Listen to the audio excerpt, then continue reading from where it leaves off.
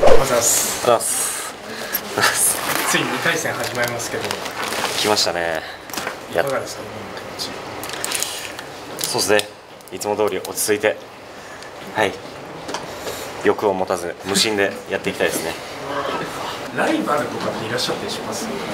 そうです、やっぱりマジカルラブリーさんですかね。やっぱり M1 で漫才やってなかったんで、キングオブコントではコントやんないんじゃないかなと思ってるんで、あの人たちはあれはコントかコントじゃないか論争が巻き起こると思うんで、あの人たちには勝ちたいですね。漫才をコントにしたみたいなふざけたことはしないんで。そうですね、そのもうちゃんとコントとして作りました、一から。そんななんか漫才師が自分たちの漫才コントをそのままコントにするみたいな、そんなふざけたやり方はしないです、僕ら。結構いるからな、よくないな。まあまあまあ、僕らもやったことありますし、そのパターン。ちゃんとコント作りました。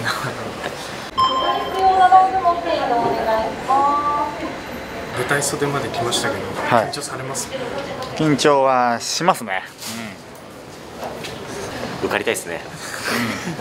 結局ね。結局受かりてんだよな。ずっと。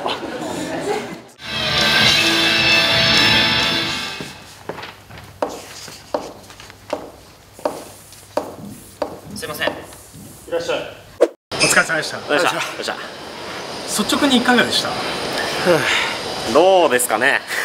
いや、わかんないですね。わかんないですね。悪くはないんじゃないかなと思いますね。まあでも今日7月21日、僕はコンビ結成した日なんで、丸4年の日なんで、まあいい結果であると思ってます。はい。で、準々決勝の日が僕の誕生日の日なんで、はい。それも受かると思います。そうだね。はい。準決勝の日は一番嫌いだった友達の誕生日ですね、高校の時に。で、嫌いすぎて覚えてる。